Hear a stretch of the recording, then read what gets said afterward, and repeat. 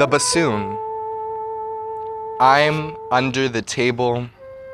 I've got a problem that you might understand. A nuisance, nuanced and complex in my head. There's a hum coming from a bassoon, punctuated in 2 notes. It lingers gently upstage of my thoughts in a pit the audience overlooks.